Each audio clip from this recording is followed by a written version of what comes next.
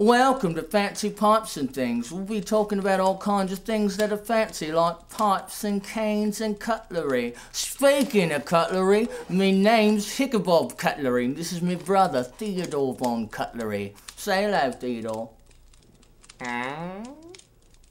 Right. Today on the show, we have Brian White from American Rock and Roll Band, Resident Hero, don't we? The Devon.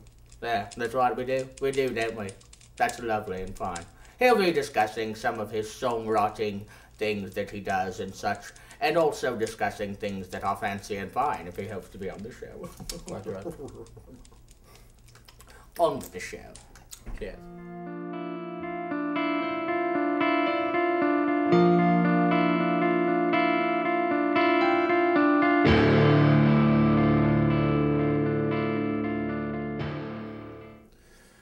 Tears and Kisses.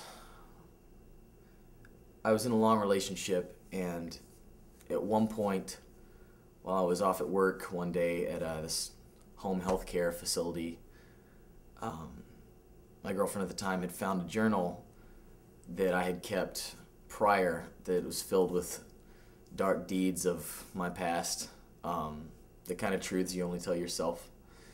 And she kind of stumbled upon that and some of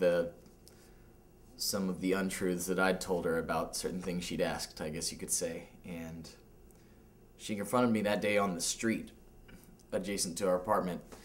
And I remember her just asking me these questions, and she looked down and the leaves were just blowing on the side of the road. And it was just a horrible, horrible moment when I realized there was nowhere else. I'm a liar. I'm not the man you thought I was.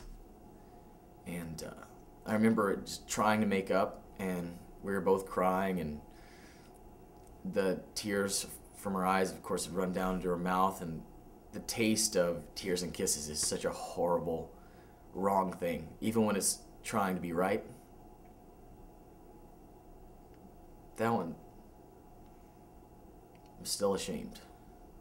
The intro piece I wrote a couple of years later, I think, after we broke up. And I don't know why, I just felt like it wasn't finished. So it's like the whole story of everything that was wrong with us is inside that song. So that's Tears and Kisses. Well, I certainly did enjoy that, didn't you, Theodore? No. Right. Join us next week for our new topic, paper towels or real towels. Which are better? Rubbish.